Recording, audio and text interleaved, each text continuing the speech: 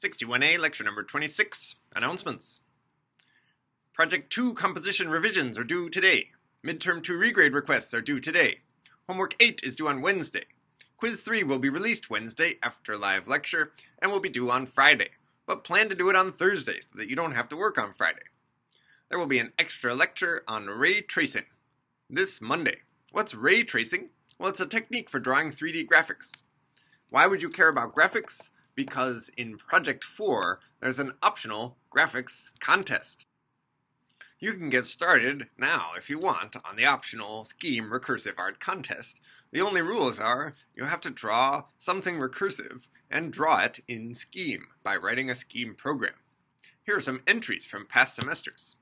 The fall 2012 Featherweight winner was this picture of a tree.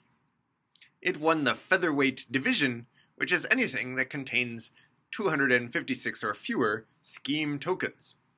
But you can write as many tokens as you want. A larger Scheme program won the fall 2013 Heavyweight division with this picture of many spheres reflecting off of each other.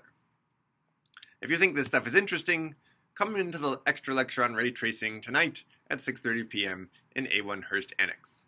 We will not draw anything quite this beautiful, but I will tell you how you can draw spheres in 3 dimensions.